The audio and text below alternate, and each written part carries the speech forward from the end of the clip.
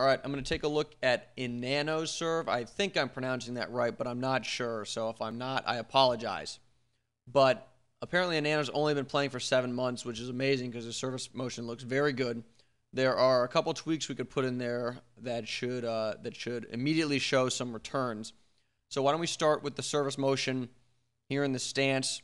Everything here is fine. Let's play it forward, and the weight rocks back to the back foot. That's good. Front heel comes up. Everything looks good so far. Palm is down when the racket begins to rise. That's good. It looks like you're holding the tennis ball in your fingers as opposed to your palm, and then you release by opening your hand up. So that's all right. But here what happens, first of all, is that your weight is coming forward too soon. It never centers on both feet. It's pretty much here. It's all on your front foot.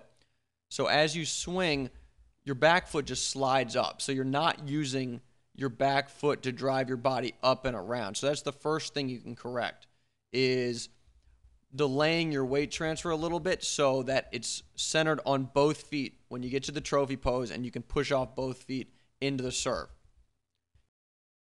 The second thing I would change a little bit is your tossing arm after you release the tennis ball. You extend it kind of diagonally, and I'd like to see you move it over a little bit so it's extended straight up in the air.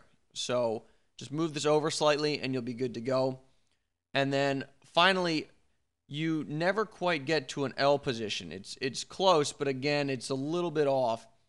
And what happens when you don't get to the L is it sometimes makes it difficult to get to the correct racket drop. So let's play it almost at an L, not quite, and then you get the racket pointed down at the court, but your arm is too straight. You could get a much deeper racket drop. You could get the racket down here if you had more of a bend in your arm.